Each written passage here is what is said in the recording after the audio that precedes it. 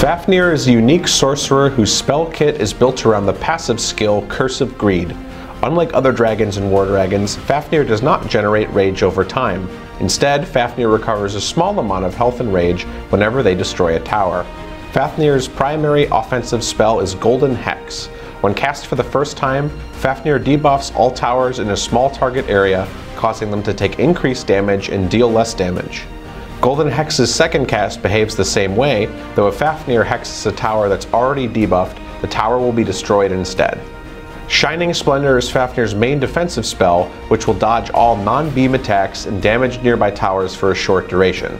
To supplement the dragon's destructive rage generation, Faf'nyr has Avarice. On a short cooldown, Faf'nyr can convert a percentage of its health into rage, which can help Faf'nyr recover from getting rage drained.